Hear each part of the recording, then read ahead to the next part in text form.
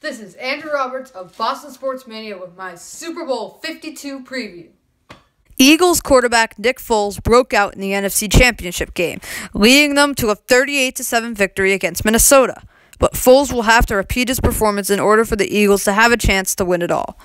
Will Nick Foles have another great game, or was his play in the NFC Championship a fluke? Bill Belichick is good against inexperienced playoff QBs, and New England's strong secondary will be ready to keep his receivers covered.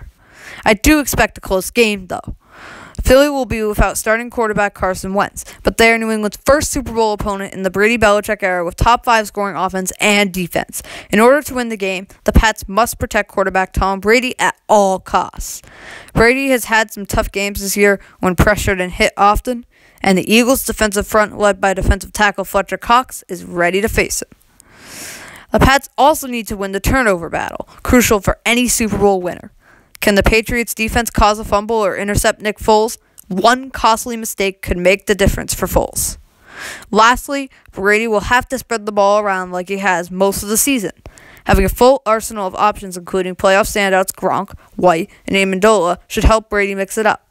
To help Nick Foles, the Eagles will also need to use the run game to their advantage, especially since Pats have struggled at times to stop the run. I think Bill Belichick will outcoach Doug Peterson, and I also think Brady will outplay Foles. Although it will be close, I have the Pats winning in the end, 37-34, with a healthy tight end, Rob Gronkowski, putting up a 100-yard game and a touchdown in his return. If you liked this video, follow my blog and follow me on Twitter.